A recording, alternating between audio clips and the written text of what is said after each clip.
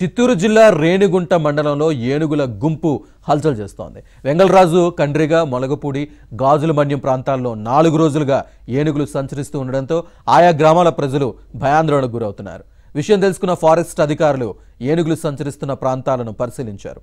మరింత సమాచారం మా ప్రతినిధి దినేష్ అందిస్తారు. Thank you.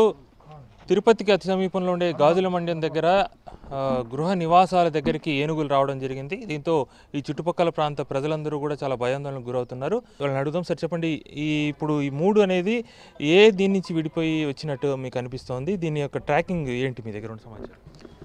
యాక్చువల్గా ఈ 3 ఎలిఫెంట్స్ వచ్చేసి they are not adult elephants, they are like teenage elephants టైప్లో, age around less than 20 years of age. ప్రజెంట్గా పనపాకమ్మ, పాకాల ఆ సైడ్ నుంచి వచ్చినాయి. మామూలుగా ఇది మన ఆంధ్ర తమిళనాడు బార్డర్లో తిరుగుతుంటాయి.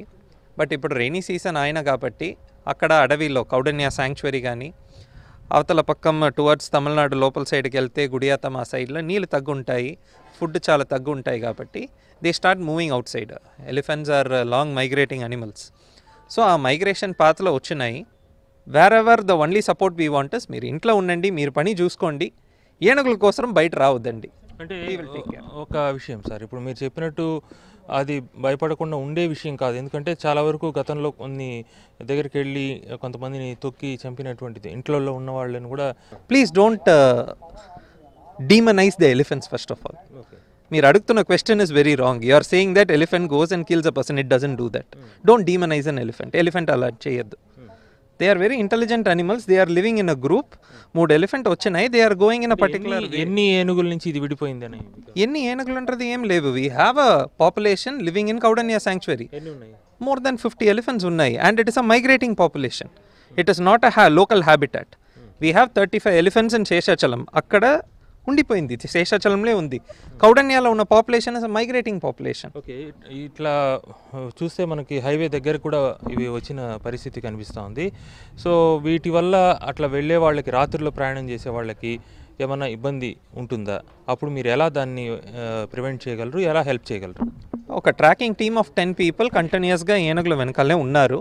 whenever they come close to the highway, we will close the highway temporarily so that we will help the elephants cross the highway. అది గంటలు ఉంటుంది. అప్పుడు గంటలు highway ఆపేస్తారా? గంటలుగా we will not be able to close the highway. We will continuously let it go. మధ్యలో we will give a gap around 15 minutes close చేస్తాము. We will see whether they move. ఆ same time back side నుంచి we will put crackers so that the elephant is given a nudge to move forward. ఏ వైపు తీసుకెళ్తారు? అంటే మీకు public support కావాలి కాబట్టి అడుగుతున్నాము. ఇక్కడ నుంచి ఏ వైపుగా రిజర్వ్ ఫారెస్ట్లోకి తీసుకువెళ్ళే అవకాశం ఉంటుంది? ఏ ప్రాంత ప్రజలు సిద్ధంగా ఉండాలి? చెల్లూరు రిజర్వ్ ఫారెస్ట్ అనేది ఉంది. అక్కడే it's more than 6,000 hectares of area. Chelluru reserve forest, Chelluru, ఆదవరం, Narayanavanam ఇదన్నీ కలిసి ఒక సింగిల్ హ్యూజ్ ప్యాచ్గా ఉంది. ఆ ప్యాచ్కి ఇప్పుడు తీసుకెళ్ళడానికి ప్రయత్నం చేస్తాం. ఓకే, అది మొత్తంగా మనం వాటి పట్ల చాలా కేర్ తీసుకుని దాన్ని ఎలా మళ్ళీ దాని ఫ్రీగా మూవ్ అయ్యే ప్రాంతాలకు తీసుకెళ్లాలని ఒక సైంటిఫిక్ అప్రోచ్ వెళ్తున్నామని చెప్పి డిఎఫ్ఓ చెప్తున్నారు. ఫారెస్ట్ డిపార్ట్మెంట్ కూడా దీన్ని ప్రజలకు హాని కలిగించిన విధంగా అడవిలోకి పంపించడానికి నిరంతరం కృషి చేయాల్సిన అవసరం అయితే స్పష్టంగా కనిపిస్తోంది. వీడియో నుంచి నటరాజ్తో దినేష్, ABN జ్యోతి.